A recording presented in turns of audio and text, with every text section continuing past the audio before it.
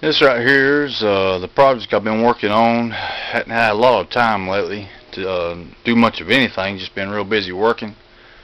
And but this is my new system here I got built here.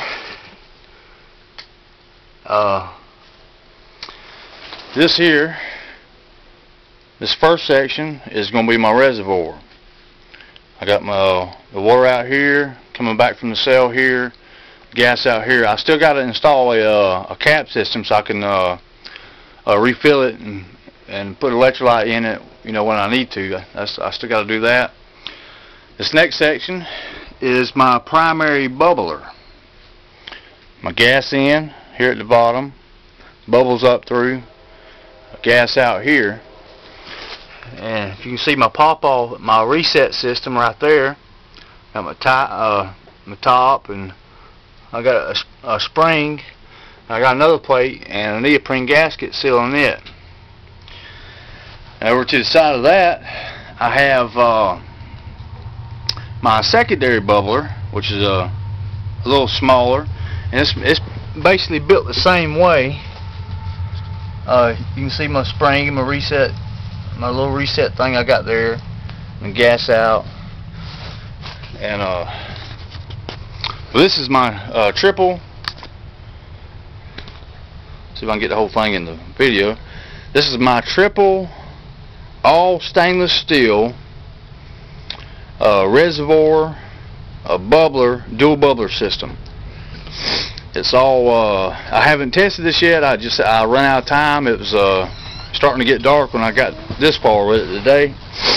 But it's the two primary pipes are 12 inches tall. The secondary bubbler is 10 inches tall. The secondary bubbler pipe is 3/16L stainless steel. The two main big pipes are they're 12 inch by the inside diameter is 4 1/4 inches, and it's 14 gauge stainless steel. The tops and the bottoms are 16 gauge stainless steel.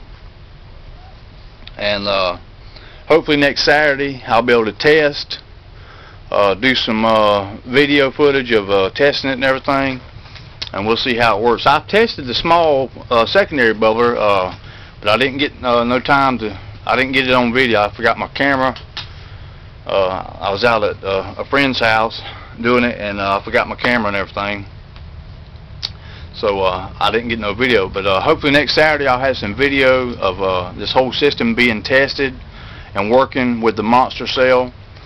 And this is just one of the projects I've been working on. I've been trying to get this done because I have a lot more of testing. I want to test different things with the hydrogen gas or hydroxy gas, and I got a bunch of ideas rolling around in my head, and I just want to see what they work. But I'm playing with 11, anywhere from 9 to 15.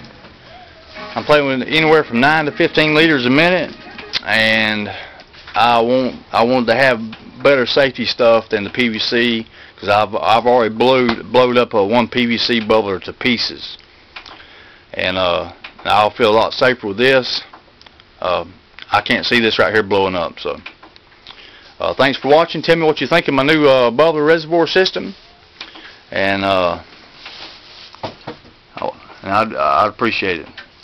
I was going to do a dual reservoir system, but come to find out, I didn't have enough of this pipe.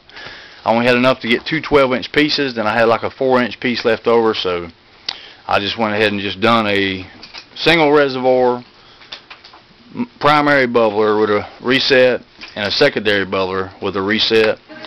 And this system here ought to be safe. I'd say it be safe up to 50 to 100 liters a minute. I guess. I don't know. I hadn't done it yet, but that's my goal. I plan on later on during the year, within the next year, probably the next 6-7 months, of building a 288 plate quad monster cell that'll be running on 240x2. That's just some of my plans. Me and TJ Game, as we've been collabing together on some stuff, and we got some big plans hopefully this year, toward the summer, that soon we get all, if we get all the bugs and what we got planned, we get the bugs worked out and everything, we'll make videos, stick it up on the on YouTube and for everybody to view. Thanks for watching. Tell me what you think, and have a nice day. Have a Merry Christmas.